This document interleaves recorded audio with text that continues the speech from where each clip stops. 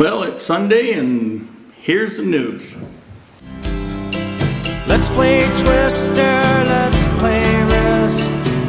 Yeah, yeah, yeah. We'll see you in heaven if you make the list. Not a ton of interesting articles, but there's a few that are probably pretty important. So the first one we're going to talk about is the protests at the mine. Now, as some people may or may not know, the Chinese have mining operations that are in the Cajas, which is where the water supply is for Cuenca. And so, of course, you have a lot of people that aren't happy with that, particularly looking at the track record of the Chinese throughout the world in their mining operations. They come in and pollute the groundwater and tear things up and leave big holes in the ground and take off. There isn't much choice about having the Chinese here taking from the mines because Ecuador is heavily in debt and the mine operations were the equity. So essentially, to borrow the money, they had to agree to give them these mines. So what happened was you had a bunch of people protesting, show up at the mines trying to block the operation. The firebomb went off into a barracks building, burnt that down. So the police and the military were dispatched, and there were about 300 of them. And they put down the protest. Spokesman for the protesters said, "For the people who have lived here for many generations, water is life. Our interests should come before those of the Chinese who only want to destroy the earth so they can take gold back to China." And that pretty much sums it up. Okay, another article of interest is the San Francisco Plaza that took a number of years to decide on what they were going to do with it, and they finally came up with a decision. And they went to work last year. They put all the vendors off onto a street. And the news is that the completion is scheduled for July. So it'll be real nice to see that open back up again. And, you know, I think we're all curious to what it's going to look like. It certainly is a big aspect of tourism. It's a big aspect of shopping. So it'll be nice to have that back.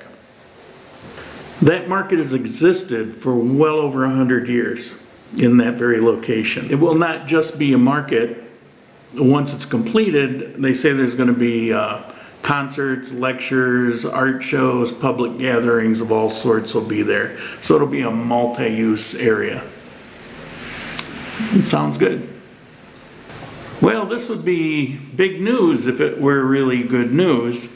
Surge in oil prices will help economy, but production must increase, experts say. Yeah, they can't meet there's a cap on production that's put on OPEC, which they are a member, and they've been unable to even reach that cap, which is put there when oil prices are down. Similar to the mining, that oil is primarily pledged to China for a number of years to also go to paying off their debt. So while the oil prices go up, Ecuador is not really going to see a big boost. I'm not sure why the article isn't. They're not really saying it, but they're implying it. What it will do will speed up the length of time it takes to pay that debt. So that's a good thing. But if those oil prices doubled overnight, people of Ecuador won't see that for a while. And this article, more than 4,000 video surveillance cameras are credited with a drop of Ecuador's crime rate. I found it interesting because it wasn't so many years ago when people talked about surveillance camera, Big Brother came to mind, and there weren't very many people for it. And now it seems that it's being embraced the world over.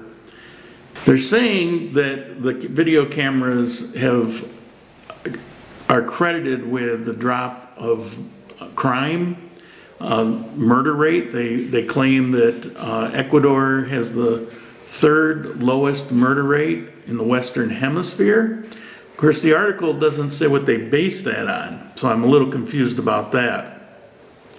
They also have one of the smallest populations of any country in the Western Hemisphere because it's a very small country, about the size of Colorado.